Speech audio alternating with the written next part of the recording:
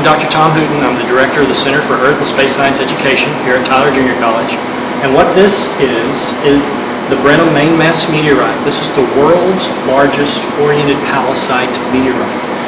Oriented means that this dome shape is the nose cone. So when it entered into the atmosphere, this was the front, the leading edge of it.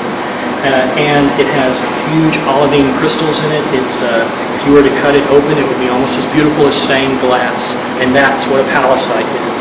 And this is the world's largest. So we are a world-class science center. We have a world-class exhibit right here. And it'll be here until May. It's a pretty cool thing.